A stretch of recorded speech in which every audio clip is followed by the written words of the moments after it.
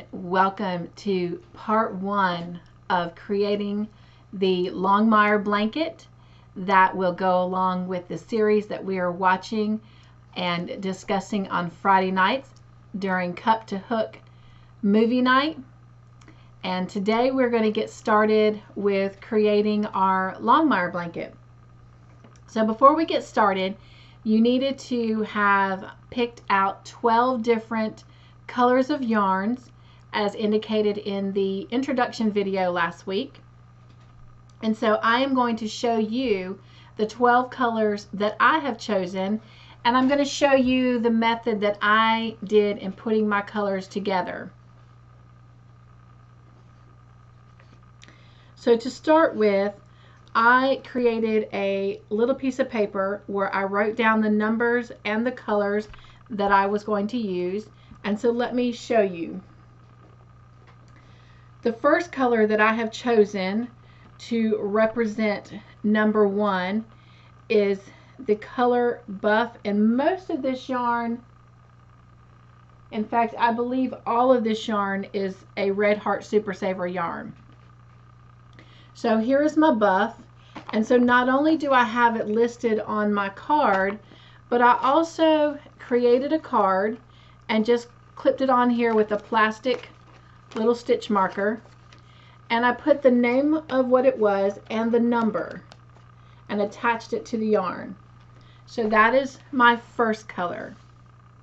The color that is representing my second color is Minty, and I also put a number 2 on it.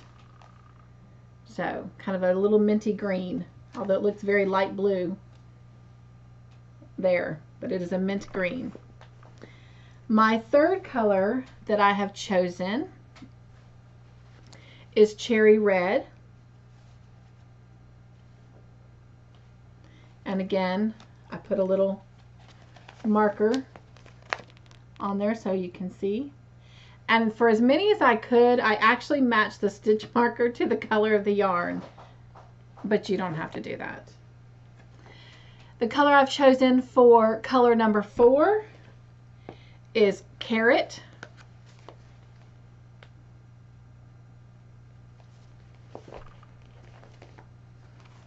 Even had an orange stitch marker. Again, you don't have to do that. The color that I've chosen, and all of this was actually yarn that I already had. I did not go buy any yarn. This is all from my yarn wall, my stash, etc. The 5th color that I've chosen is Patty Green, and I am using leftover yarn from a project. So let me slide these up out of the way so I can have room to bring in the next colors. The color that I'm using for number 6 are also leftovers that I've had from a project. And so it is in the color Peach. And I had 4 small skeins of that left, which is well more than 7 ounces, but nonetheless, that is my 6th color.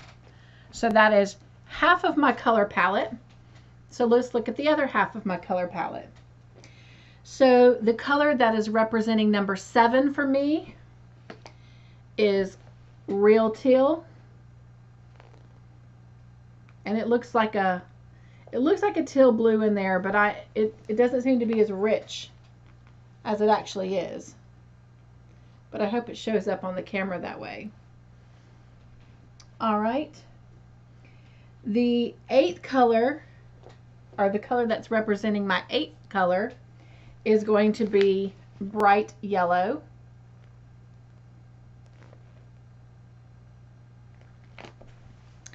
The color representing 9 for me is Black.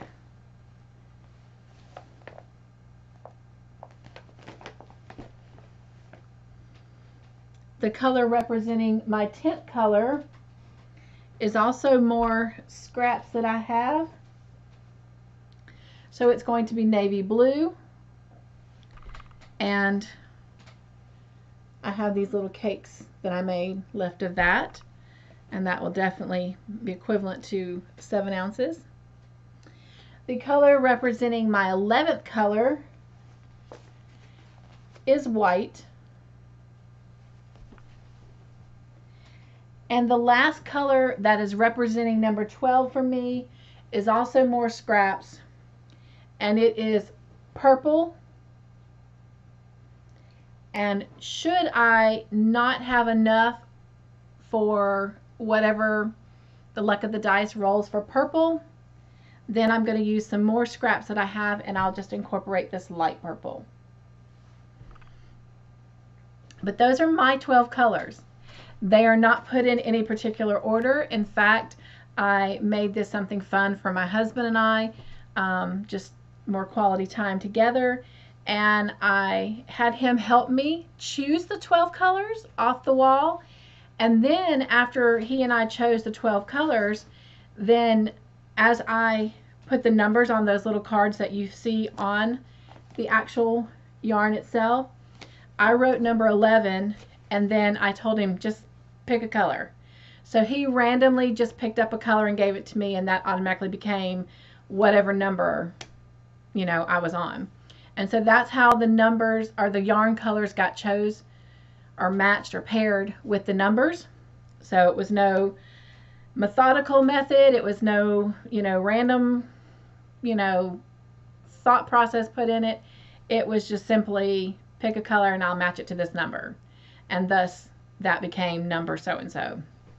So now let me pause the video a minute, and I'm going to get all the yarn back in the basket. I am keeping all of my yarn for this project in this nice big basket. I hope you can see it there.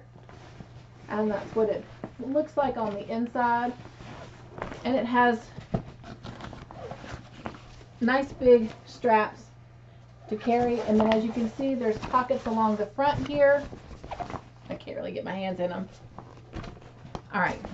There's pockets along the front here, so I will be able to keep my hook in that, my scissors, and everything that I'm going to need for this project, lotion, so everything is all together, so when I go to work on it and do our tutorials, that I just have it all right here. All right, so I'm going to take a quick brief moment to put all the yarn back into the bag, and then I will come back and we'll get started.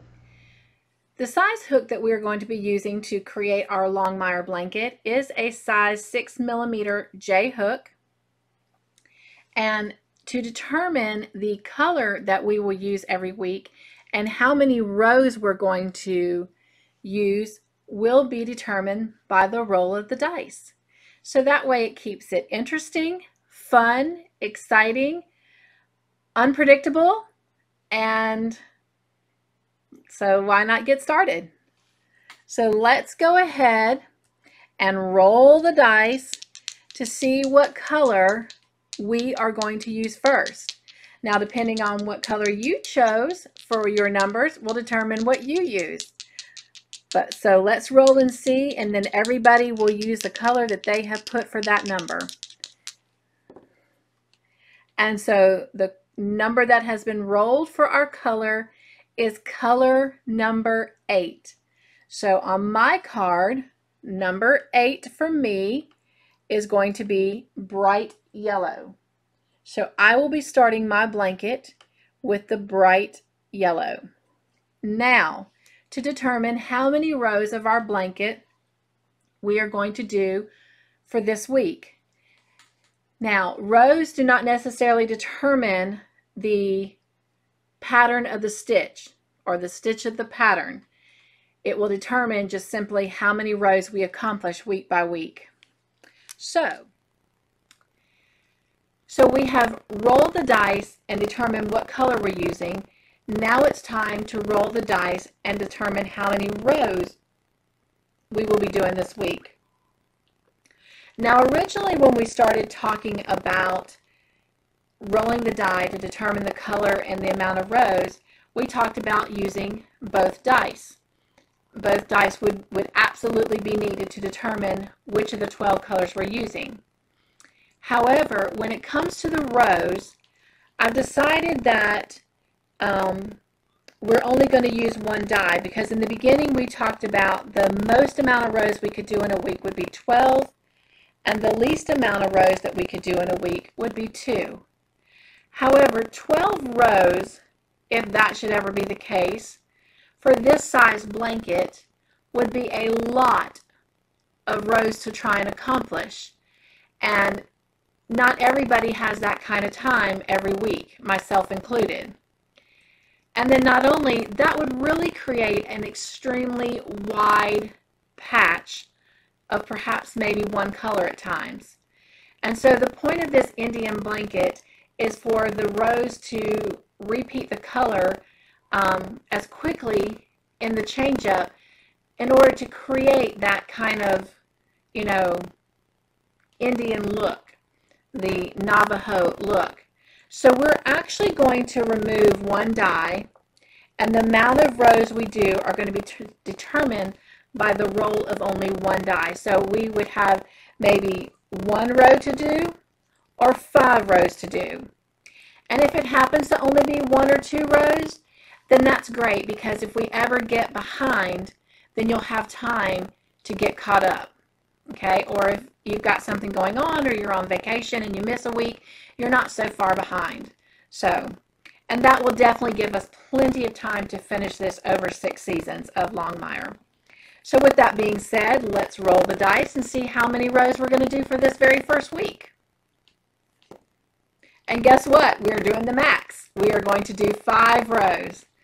So let's get started. As we get ready to begin this tutorial and this blanket, I wanted to share that since everyone who is joining us for the Longmire movie night question and answer and creating this blanket may be at different levels of experience when it comes to crocheting. But I want everyone to feel confident and comfortable that they can accomplish this blanket and be a part of this project. So in order to establish and create that level of confidence and being comfortable, there will be a tutorial every week that will introduce every technique that we will do in each of the Funday Monday tutorials. So for example, everything that we will do in today's tutorial has already been introduced in a separate video that you will find under the title, You Say What? I Say Let's Create. And so that tutorial will correlate with this Funday Monday episode.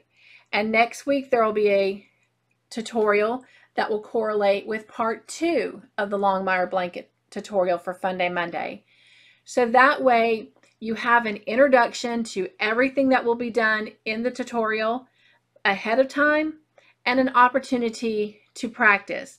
But also, as we go along, I won't be necessarily explaining and showing everything in quite precise detail as I would in my normal tutorials, simply because I will be doing that in the separate video under the series of, again, You Say What? I Say Let's Create. So with that being said, if we're doing something in this tutorial that you don't feel comfortable with or you're not quite grasping, then stop, go look at that video where it's in a lot more detail or actually in a demonstration, and then come back and join us. If you fully grasp what is going on, then please feel free to fast forward and get to the next part where you need. All right, so everyone, let's begin the Longmire blanket. So to get started, we do need to create a slip knot on our hook. Again, you want it on there tight enough that it doesn't come off, but loose enough that it can slide. I hope everyone has already lotioned their hands and everything is ready to go. So to get started, we are going to create a chain of 159. So I need you to go ahead and get started with that. And again, if you need help learning how to do a chain or creating a chain, go check out that special video. And for everyone else, I will meet you after you have made a chain of 159.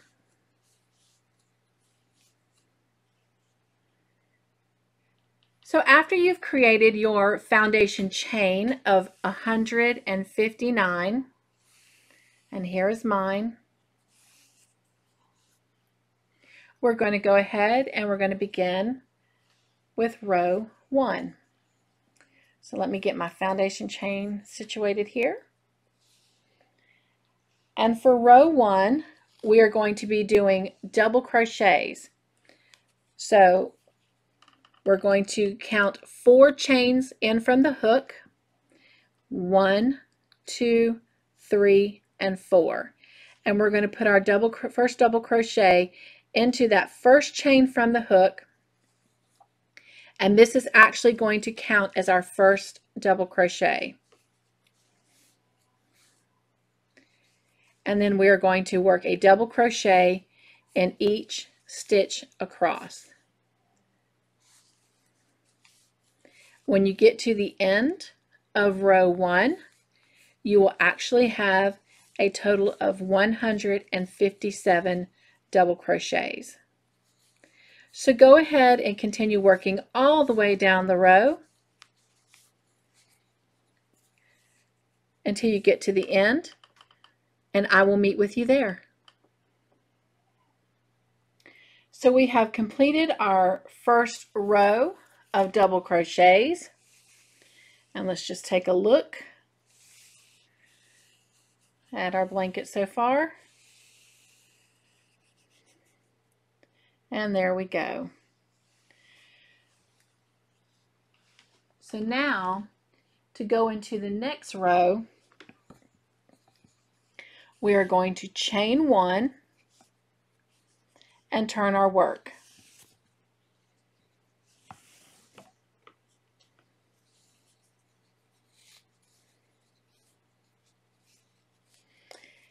And I am going to work my foundation tail in as I go, so I don't have to weave it in later. But before I do that, so that I will be able to keep up with what is the right side of my blanket and what is the wrong side, I'm going to turn my work back over so that my hook is on the left side here. My foundation tail is on the left side, and I'm going to mark my blanket with a stitch marker, and I'm going to find somewhere in the middle to do that. And I'm going to add a stitch marker so that going forward I will always know what part of my blanket is the front side.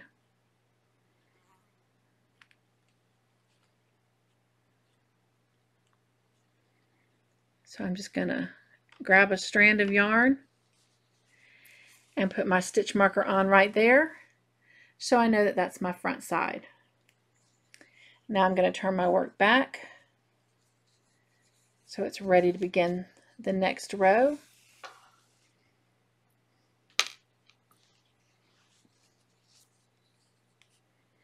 And as we stated, we chained 1.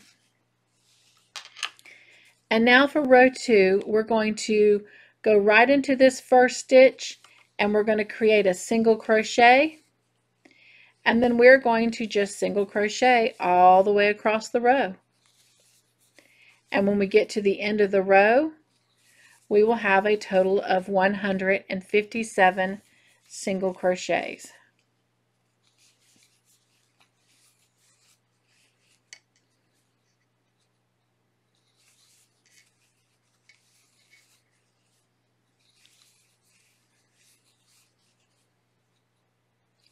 So go ahead and complete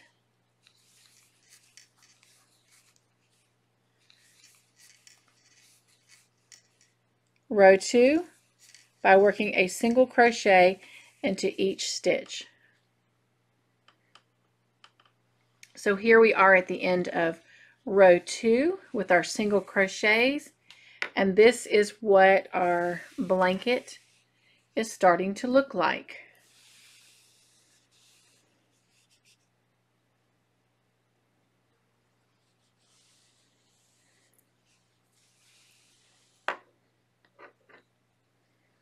All right.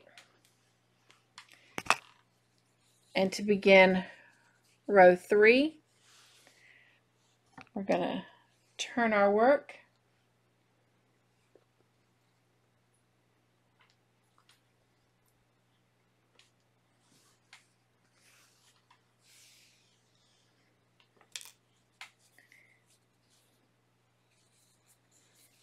I apologize, I got my yarn twisted here. All right, there we go. Now we're untwisted. And to start row 3, we're going to chain 4. 1, 2, 3, and 4. And that is going to count as a treble crochet and our turning chain. So since we have this already in this stitch, we're going to skip that stitch and we're going to wrap our yarn twice and we're going to go right into the next stitch and work our treble crochet.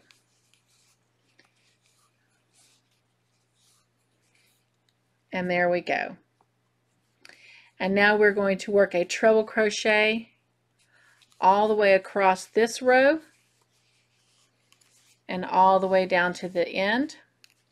And when we get to the end, we will have a total of 157 treble crochets.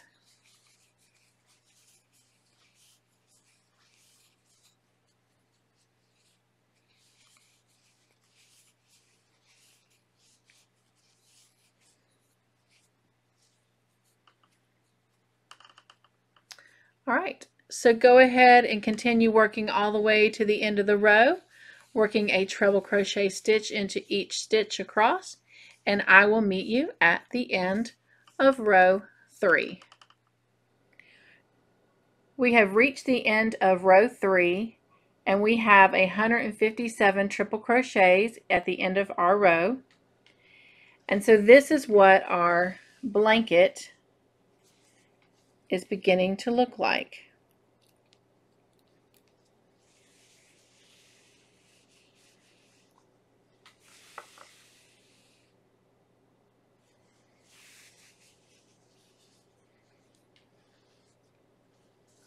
So now we're going to turn our work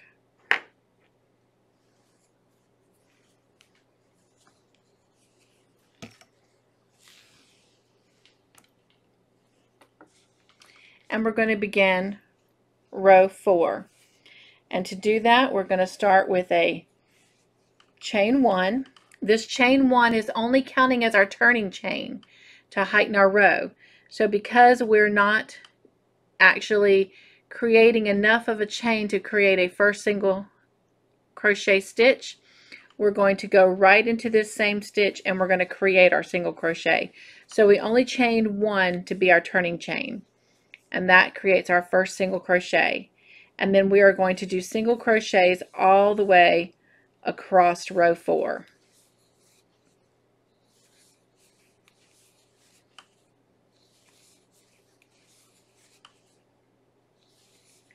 So go ahead and work a single crochet in each stitch across row 4,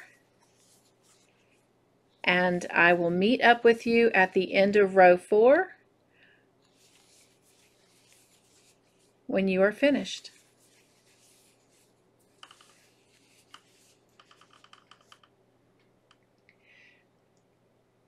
We are at the end of row 4. You should have a total of 157 single crochets, and this is what our blanket is beginning to look like. It is really pretty, and yours will look the same except depending on whatever color your color was for your number 8. So let's go ahead and flip our blanket, and we are going to begin row 5, which is our last row for today. We're going to chain 3. That chain 3 is going to count as our turning chain, and it's also going to count as our first double crochet. And since it's going to count as our first double crochet, that means that we are going to skip the space at the base of that stitch, and we're going to work into the very next stitch, and we're going to create double crochets in every stitch all the way across.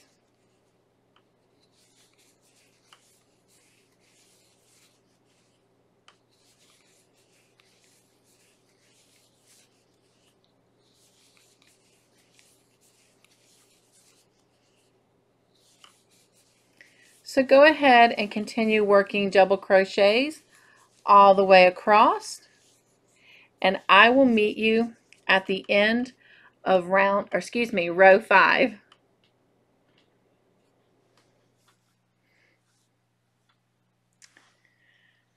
We are at the end of row 5, and you should have 157 double crochets, and this is what our blanket looks like so far. Already have a nice little bit of texture going on here.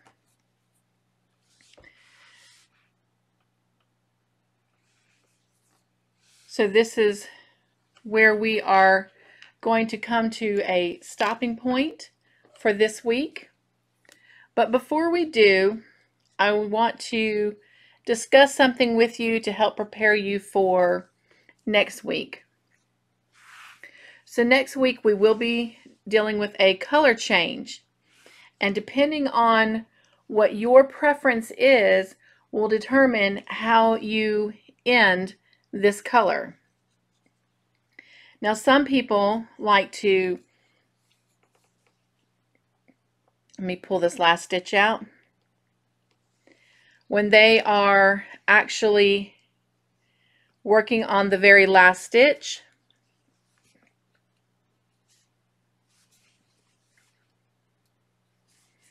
all right, so after I've completed half of the double crochet and I still have my 2 loops here left to yarn over and pull through, some like to actually pull through with the new color and do a color change up that way. For me, my preference, and this is my preference, so again, you do with what you feel comfortable with, but I like to go ahead and cut off my current color, and I like to attach my yarn in a very special way to start the new color. So next week I will show you how I actually attach my color. So depending on what your preference is will determine whether you go ahead and trim your edge or your yarn or not. So since I will be changing mine up by attaching it, I'm going to go ahead and trim mine, and I'm going to chain 1 and pull that yarn all the way through and fasten off. All right, and then when it comes to this tail right here, you can either weave it in or you can work it in as you create the new color. So again, you do whatever is comfortable for you.